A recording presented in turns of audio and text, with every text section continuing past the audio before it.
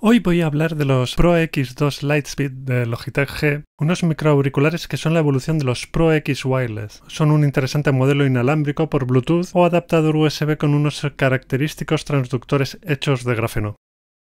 Nada más sacarlos de la caja se nota que tienen una gran calidad. Son circumaurales de diadema para la que Logitech ha recurrido a un cuero sintético de muy alta calidad que también usa para las almohadillas de las copas. Vienen con un par de almohadillas extra forradas de tela. Dentro de la caja también hay un cable de unos 2 metros con tomas de 3.5 milímetros, otro cable con un USB tipo A un USB tipo C para recargarlos, el adaptador USB inalámbrico, curiosamente con una toma de 3.5 milímetros, una bolsa negra de transporte con el logo de Logitech G y el habitual manual con información de seguridad, garantía y conformación legal. La diadema está hecha de aluminio y acero para dotarla de la máxima solidez. Se puede extender fácilmente y está graduada, por lo que es sencillo quedarse con la posición en la que se sienta uno más cómodo para luego volver a ella si se repliegan las copas. Estas tienen una superficie con una placa metalizada con brillos y el logo de la compañía. Permiten el ajuste en 2 ejes, por lo que es fácil encontrar una posición que sea cómoda para casi cualquier usuario, que al final esto es algo totalmente subjetivo. Los microauriculares hacen algo de pinza para mantenerse en su sitio, pero no me ha resultado molesto y además he podido usarlos con gafas sin que me haya molestado lo más mínimo. Las almohadillas son fácilmente intercambiables, aunque la diadema, al usar también cuero sintético, se desgastará con el tiempo, pero será más complicado cambiarla o encontrar repuestos baratos. En la copa izquierda se puede ver el interruptor de encendido con un LED que indicará en verde o azul a qué está conectado inalámbricamente. También hay una rueda de volumen, un botón para silenciar el micrófono, la toma USB tipo C, un botón para emparejar un dispositivo Bluetooth y una toma de 3.5 milímetros para el micrófono flexible retirable unidireccional, el cual viene con una espuma de filtro. En la otra copa solo está la toma de audio de 3.5 milímetros para usarlos con cable. Estos auriculares se caracterizan por sus transductores de 50 milímetros de grafeno y realmente hacen un buen trabajo de reproducción del sonido. Su peso es de unos 345 gramos, por lo que están en el límite de lo que podría considerarse como unos auriculares pesados. Sin embargo, hacen un buen reparto del peso, por lo que se notan perfectamente cómodos y se pueden llevar puestos durante todo lo que haga falta. La compañía promete una autonomía de en torno a las 50 horas por el adaptador USB, aunque por Bluetooth he podido usarlos bastante más, sobre las 70 u 80 horas con el volumen al 30%. Por tanto, es una buena autonomía porque deberían de aguantar al menos una semana con mucho uso cada día.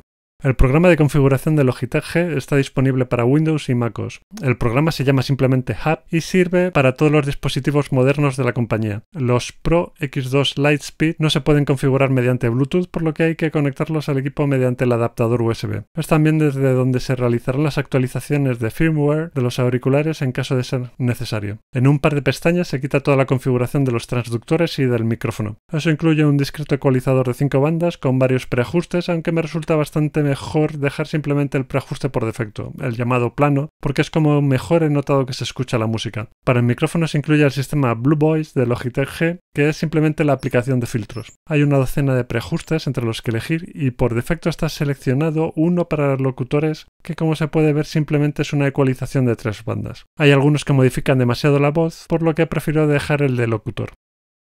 Esta sección está grabada con el micrófono de los Pro X2 Lightspeed para que podáis comprobar bien su calidad durante una grabación algo extendida. Graba bien, pero suena ligeramente enlatado y tiene propensión a capturar el ruido de la respiración, porque si no se aumenta la ganancia del micrófono habrá que acercárselo hasta tenerlo prácticamente pegado a la boca para que se grabe con un nivel de sonido adecuado. Eso sí, aumentar la ganancia no añade prácticamente ruido, pero suena cada vez más enlatado. Pero no me malinterpretéis, es un buen micrófono. Lo que pasa es que para su PVPR me esperaba algo más. En cuanto al sonido de estos auriculares, los graves se notan mejorados, sonando con buena potencia y claridad, aunque la respuesta en frecuencia no es plana, notándose bastante más en los agudos, aunque los graves los he notado algo más cálidos que los de los QC35 que uso normalmente. Los graves pegan claramente más, pero sin pasarse y sin molestar en absoluto. La canción Blood Water de Grandson, que uso para comprobar hasta dónde llegan los graves y su calidad, me ha dejado con una sensación muy positiva. Realmente con estos auriculares cualquier tipo de música suena bien, desde el pop hasta la música de baile, pasando por la alternativa o el propio rock, aunque no son auriculares para audiófilos. El rock duro, o más específicamente el heavy metal, se ve algo beneficiado de ese ligero extra de graves que tienen, aunque arrastra las frecuencias medias. La música se escucha realmente bien, incluso con un poco más de definición que otros auriculares de 200 o 300 euros. Para unos microauriculares para jugar, ni tan mal. En cuanto al sonido en juegos, pues hay poco que decir que no haya dicho ya. Los graves potenciados hace que los juegos de tiro suenen mejor, la claridad del audio permite que se ubique mejor pisadas y otros sonidos que podrían pasar más desapercibidos en otros auriculares más baratos, y el sonido envolvente es resultón.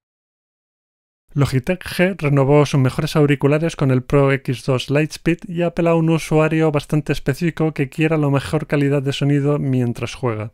Los transductores de grafeno incluidos dan una gran calidad de sonido y acompañan bien que los auriculares proporcionen una amortiguación del ruido externo algo mayor que otros modelos similares para jugones, aunque no tengan cancelación de ruido, que sería la mayor pega que se les puede poner por los 290 euros de PVPR que cuestan. Aunque pesan unos 345 gramos, 100 más de los auriculares que uso habitualmente, los he notado bastante cómodos. El cuero sintético de las almohadillas y diadema es de gran calidad, muy bueno para el día a día, aunque para todo el uso que les doy prefiero que haya tela en la diadema. Pero no me han molestado con las gafas, los he podido llevar durante las horas que hiciera falta y es un terreno que tienen bien cubierto. La conectividad variada, apta para uso por Bluetooth, USB y toma de 3.5 mm, es la adecuada para que sirvan bien en cualquier plataforma en la que se juega, ya sea PC, consolas o móviles. Los juegos siempre se verán beneficiados por este tipo de transductores con un sonido envolvente que resultón y favorece la inmersión. Junto con una autonomía suficientemente buena y un micrófono decente, son unos buenos auriculares para cualquier jugón. Si te ha gustado el vídeo, dale me gusta y suscríbete al canal.